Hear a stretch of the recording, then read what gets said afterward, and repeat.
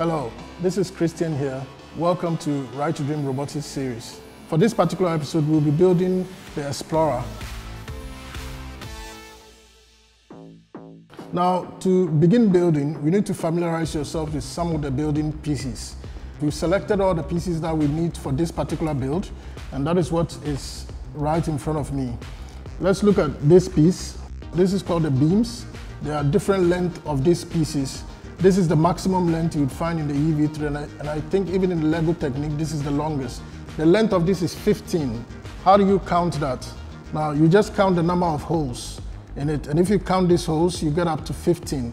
There are shorter ones, like for example, this. Let's count this and see how long this is. So that's 1, 2, 3, 4, 5, 6, 7, 8, 9, 10, 11. So this is an 11 length piece. So for this build, we have 4 or 15 length beams. We have axles. Now let's look at the length of an axle. So this is a 3 length axle. How do you know it's 3 length? You just pick any of these beams, put it next to it, and then count the number of holes that it covers. So if you count this, you see 1, 2, 3. So this axle is 3 length. There are other longer axles like this, which is a 5 length axle. So you just put it next to it and count the number of holes. It's 1, 2, 3, 4, 5. So that's how you know the length of an axle. And then these are your regular pins. You can think of these pins as nails, as a carpenter would use nails. We normally use them to join 2 pieces or more together.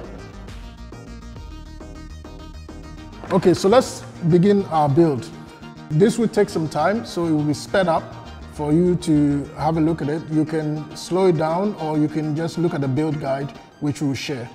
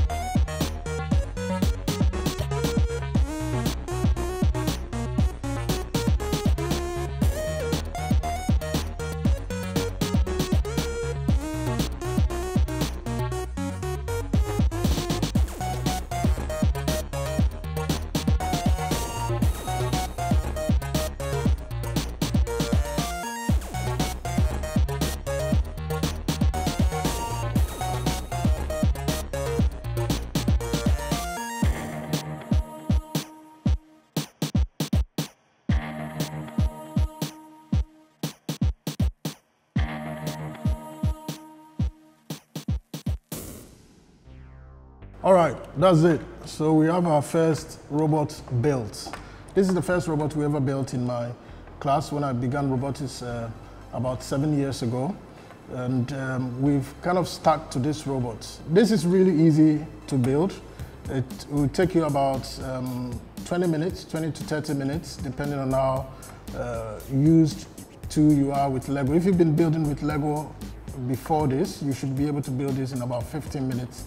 Following the instructions. So it's really easy to build, and it pretty much does everything we want to do, especially for a beginner. This is the robot that we'll be using to learn how to work with the various sensors that come in the kit. In the future, as we advance, we'll build different types of robots that have different capabilities, but this robot is really good for learning the basics. So if you have any comments or suggestions, or you built this before and you think you could do it better, or I missed something out, just leave it in the comments and I'll get back to you. Thanks for watching, and make sure to follow, subscribe, and see you in the next episode.